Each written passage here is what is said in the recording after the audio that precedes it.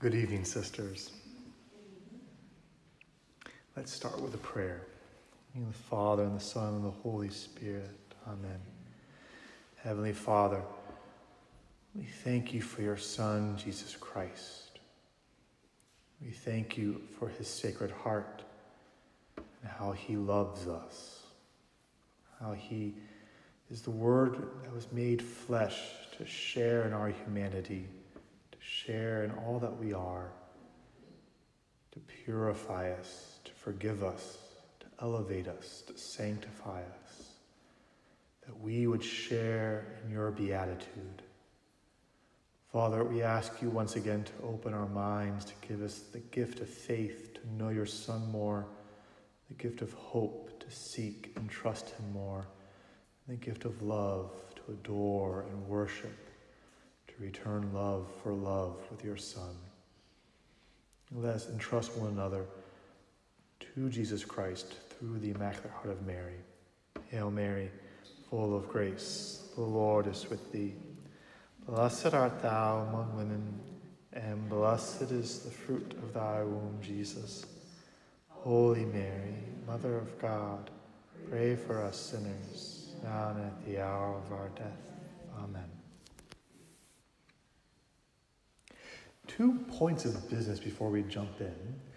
Would it be okay if I gave a blessing at the end of each conference? A simple blessing. You can stay seated, whatever you like. Good. And second, I think beginning tomorrow after the morning conference, I'll sit in the confessional for anything that wants to happen. So I'll bring a Bible there and you just, whatever you like. Good.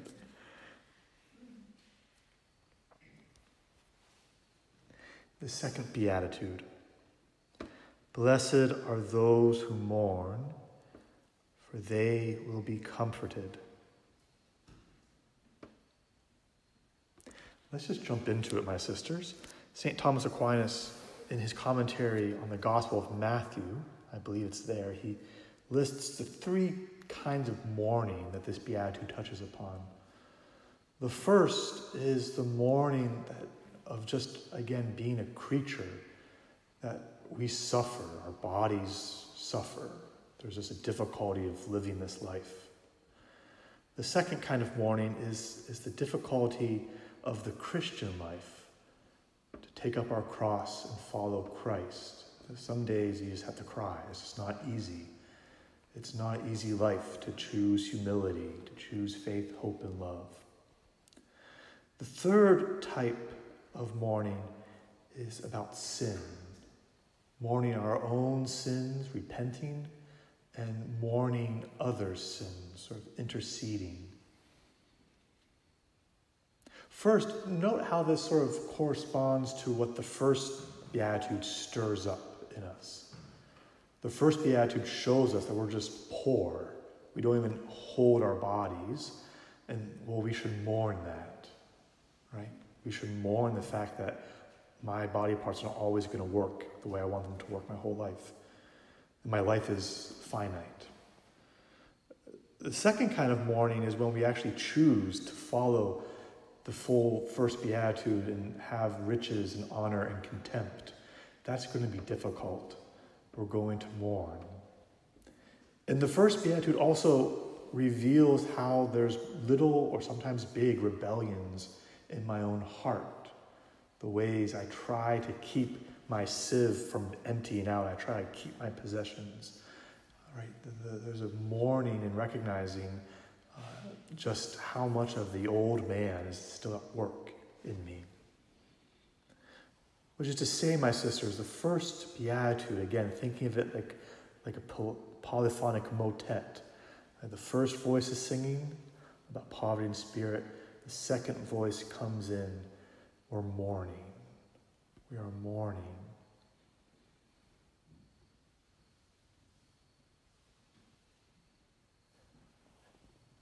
And again, there's this beatitude pushes us beyond simply just the moderate kind of mourning and into this sort of excellence of the beatitude. That we sort of respond by Being willing, well, the word for mourning in the Greek, I had to look it up, is the mourning of grieving over someone's death. It's the Greek word that's used in the Septuagint when the report of Joseph's, in Genesis, Joseph's death is given to Jacob. This is the kind of grief you have over your favorite son dying, right? So this is a deep kind of like grieving over a beloved son kind of mourning, right? So once again, Jesus is sort of taking something we have to accept on the natural level and then drawing it out to a perfection that only he could call us to.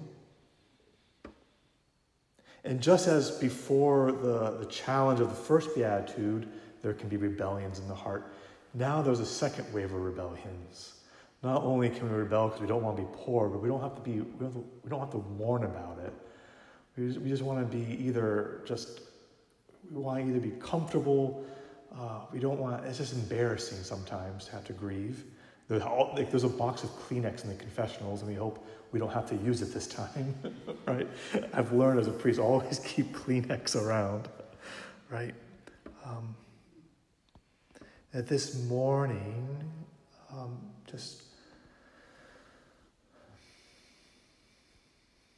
it's not polite, right? And so sometimes there's some obvious rebellions. One is to say, well, sin is fun, let's just keep doing it. I don't think that's probably lingering too much here, but that's sometimes happens in New York City, right? Or to pretend everything's fine, a sort of despairing kind of way of saying, God just must be okay with me in this position, right? It's sort of like, I'm always going to have this, and so why even confess it ever again? And there's sort of a pride there, a pride that if I can't fix it, then I guess God can't fix it either. If you put it that way, it's obviously false. But that can sort of be in the heart. There's more subtle forms that we use to avoid mourning. There's the Genesis 3 one, right? Adam says, she made me do it, right? Just blaming others. I would be a really, really patient brother if it weren't for all the other brothers in community, right? I'd be so charitable. Be very charitable. Or we can hate ourselves, but not out of that sort of true kind of Christian, what can be called self-hatred in the good sense, but rather the self-hatred that comes from pride, that doesn't so much hate the sin, but just hates the fact that I couldn't control myself. And it's not so much that I offended God, it's that I offended my own self-understanding, and that I'm not the person who's that weak, right? Instead of just simply mourning and grieving what I chose to do. And then any sort of form that goes to despair or discouragement, or the lie that sin has dominion, right? One thing I've learned is that sometimes people just need to hear that Jesus Christ is Lord, because they really think sin has lordship somehow. And it's like, that's not true. Jesus Christ is Lord. Sometimes you can feel weight lifted, right? But this is those rebellions. So there's like the first wave of rebellions against poverty, and then we're so poor we can't even fight the rebellions against mourning. There's just like sin, right? Just sort of keeps collapsing on itself. And so once again, as you know, we need a Savior. And once again, my sisters, you know how he did it. Here, if we had time, we would just read all of Isaiah chapter 53. Let's just read the first couple verses, or a few verses here. He was wounded for our transgressions, crushed for our iniquities. Upon him was the punishment that made us whole, and by his bruises we are healed.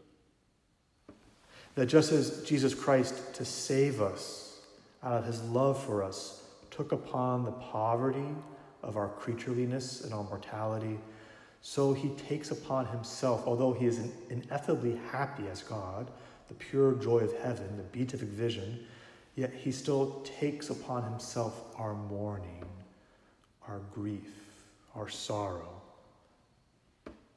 You can see this in his public ministry, the anger he feels at the hardness of heart of those who do not receive him. You see it at Lazarus' death. He weeps both for a friend's death, but also the lack of faith of people who are there. You see it at the Last Supper when Jesus is troubled in spirit, especially before Judas' betrayal. He has just washed those feet, and he knows where those feet are about to go to, right? We see it in the garden when Jesus calls Peter, James, and John to himself, says, "My soul is very sorrowful, even unto death. Remain here and watch with me." And then certainly we see it on Good Friday itself. We see the prophecy of Isaiah 53 fulfilled in a way that's both marvelous and heartbreaking. We even have a sense of it after the resurrection. Again, he's perfectly happy, certainly in his divine person, and even in his glorified body, yet he still bears the marks of the wounds. So even if he's not emotionally sad after the resurrection, he's still making intercession for us. And it's by wounds. It's not just by it's still not polite, It's still not just like a nice idea, like, "Hey, Father, let's forgive them." It's like, "Father, here are my wounds. Let's forgive them," right? He still means, he's still sharing in our grief. And then again, when he calls Saul on the road to Damascus, right? "As you know, it's not Saul, Saul, why are you persecuting my people? But why are you persecuting me?" Even in his glorified humanity, he is still sort of vulnerable with his people. He still, in a way, is being persecuted in a mysterious way through the sufferings of his beloved. And he even, usually we quote the Acts, the early version of this. There's a later one in Acts chapter 26, which we don't usually hear this one, because Paul tells his conversion stories 3 times in Acts. And it says, he says, "You hurt yourself by kicking against the goads." It's almost as if Jesus is also grieving what Paul is doing to himself. He's like, "This is not making you happy, and I love you," right?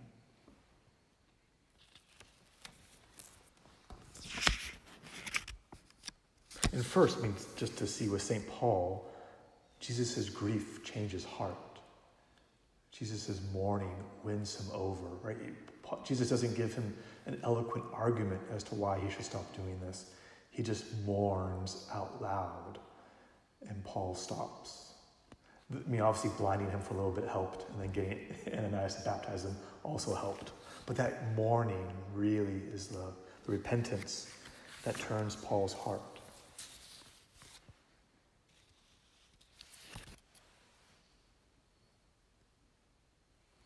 And just as Jesus takes our poverty and blesses it, and he shares with us his blessed poverty, so too he shares with us his blessed mourning, and in that he offers us comfort. "Blessed be the God and Father of our Lord Jesus Christ, the Father of mercies and the God of all consolation, who consoles us in all our affliction, that we may be able to console those who are in any affliction, the consolation which we ourselves have received by God. For just as the sufferings of Christ are abundant for us, so also our consolation is abundant through Christ." If we grieve with Christ, we share in his comfort. We share in the comfort of the Good Shepherd. Now there's I want to focus both on how we grieve our own sins and the comfort he gives us in that, and also the comfort he gives us in grieving the sins of others. As far as repenting from our own sins, the first thing to think about is the very proclamation of the gospel. Repent and believe in the gospel. the smaller our repentance, the smaller our receptivity to the joy of the gospel. Right? Whenever we declare the great mercy of God, that's objectively true. Subjectively, we receive it through repentance. That's the password, if you will. To receive this great reality of God's mercy is received through repentance. In 2 Corinthians chapter 7, St. Paul explains to them why he was so, quote unquote, mean in his first letter, if you will. That godly grief produces repentance that leads to salvation and brings no regret, but worldly grief produces death. This mourning onto life, this mourning onto freedom. Probably the best, there's lots of good passages about repentance in the Bible. The one that I think is just almost the most instructive and kind of funny is at the very end of Luke chapter 7. We heard it, I think, 2 weeks ago in the lectionary when Jesus is over to dinner with Simon the Pharisee, and then the sinful woman comes in and bathes his feet with her tears. First, Jesus gives the simple story of the two people in debt and who loves more, the one who is forgiven a little, the one who forgives more. Simon figures it out, right? The one, I suppose, to whom he forgave more. And then Jesus says this, "Do you see this woman?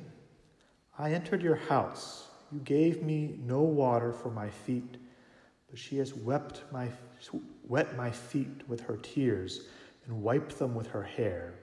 You gave me no kiss, but from the time I came in, she has not ceased to kiss my feet. You did not anoint my head with oil, but she has anointed my feet with ointment. Therefore I tell you, her sins, which are many, are forgiven, for she loved much. But he who is forgiven little loves little." And he said to her, "Your sins are forgiven." This is a sort of very stark contrast between the polite Simon the Pharisee, who wants to be acquainted with Jesus, who wants to be next to him, who wants to have a polite meal with him, and then the woman who comes in and just sort of wrecks the whole thing. But who do we want to be?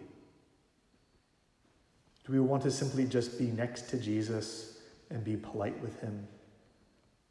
Or do we want to win his heart? Do we want, right,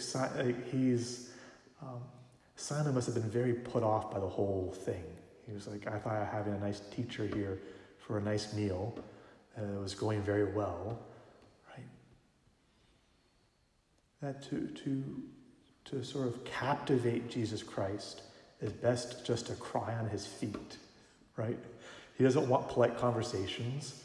He'd rather have you, I imagine there was snot too coming out of her nose when she was crying, just really inappropriate, right? But she wins him. She wins the heart of Jesus. And that's the comfort, right? Would I rather have the comfort of being sort of self-satisfied and publicly respectable and be able to tally another respectable person who ate dinner with me and that was jolly good. I guess it has to be English for me in my head. Or do I want the comfort of that physical contact with Jesus, of that heart-to-heart contact with him, of the sort of contact where it says, "You are my everything. You are my one possession."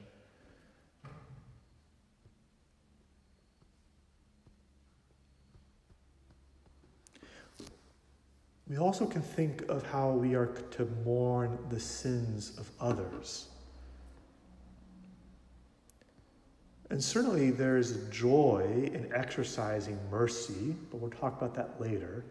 There's a joy in being pure of heart. Talk about that later. There's a joy in making peace. But just in mourning, the way I would put it is, again, to go back to Gethsemane. Jesus calls Peter, James, and John to keep watch with him. He's very sorrowful. Stay here and keep watch. Stay awake with me. There's sort of a back and forth here. With the sinful woman crying, Jesus shows his love by sharing in her grief and welcoming it and surrounding it with his love. Now he asks us to sort of return the favor, to be with him when he is in grief. The first thing to say about this is a high form of love. I've lived, obviously, with men for a long time. I have not yet been close enough to a man to do something like this, right? Like, I get along very well with Father Sebastian, but he's not going to say, Father Joseph, I need to cry. Would you stay here with me? I think men may ask a wife to do that. I don't know who else they would ask. Maybe their mother. They would ask their mother. Like, I think those are the only two people a man would ever ask, right? And this is what Jesus is asking of Peter, James, and John. He's essentially saying, I need to cry right now. My soul is sorrowful even unto death. I'm going to even sweat blood. And I just want you to stay with me. This is something that's so intimate. He doesn't ask the crowds, doesn't ask his disciples, doesn't ask all the 12 apostles, just 3.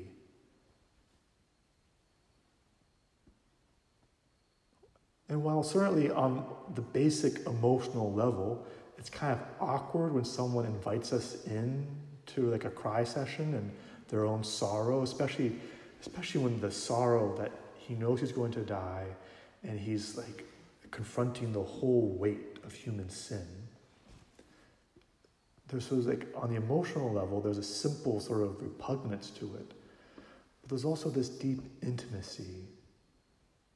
This deep intimacy, would you share in my suffering? Right?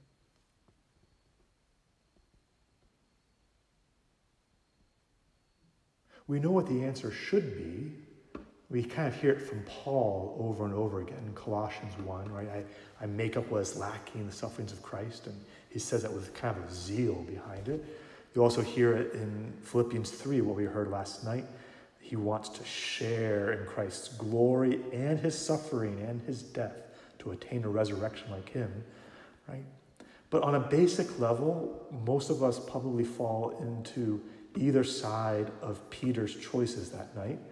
Either we want to just pretend it's not happening and fall asleep, or we want to take out a knife or a sword and take care of business. Who is making my Jesus upset? I'm going to cut off your ear, right? And Jesus is I want you to be with me and to mourn. I want you just to be present. That's a very difficult balance. We have that, because it's the fight. Peter is doing either the fight or the flight. And Jesus is saying, just remain and keep watch. Remain and keep watch and share in my sorrow. Right? That sort of holding back from fight or flight will make more sense when we bring in meekness, when we bring in making peace into the whole harmony. But even just right now, just that poverty, I don't have the riches it takes to fight all of Rome. I don't have the riches it takes just to solve Jesus' problems. I just keep watch with him. I just keep watch with him.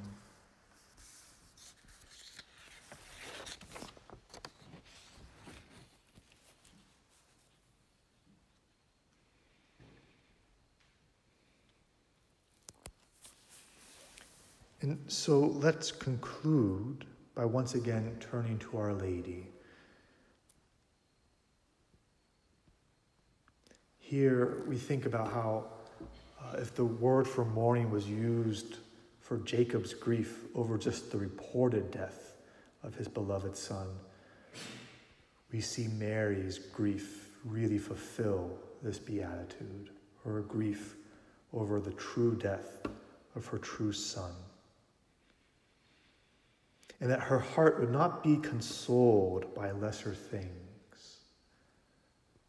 That's part of this grief, right? It's not one that we can just, have a cookie and be okay. It's something that will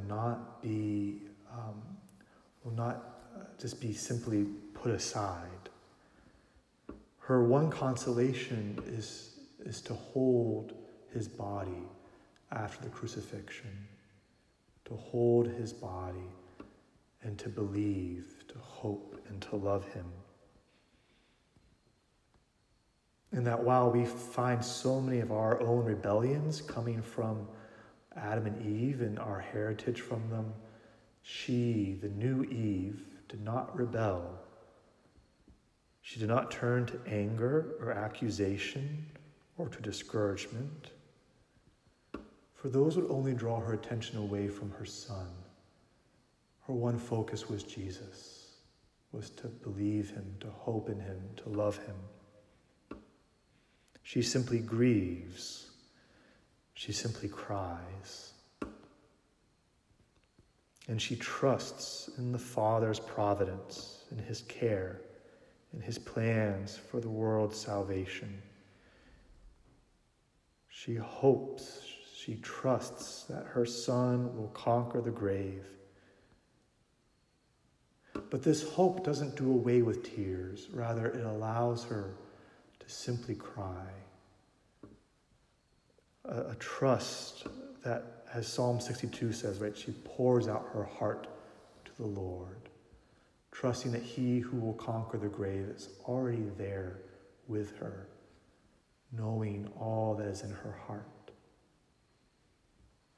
In a particular way, let us ask Our Lady of Sorrows, to intercede for us, especially to intercede for those who are not yet convinced that they need to repent, not yet convinced of the joy of repenting and believing in her Son, Jesus Christ.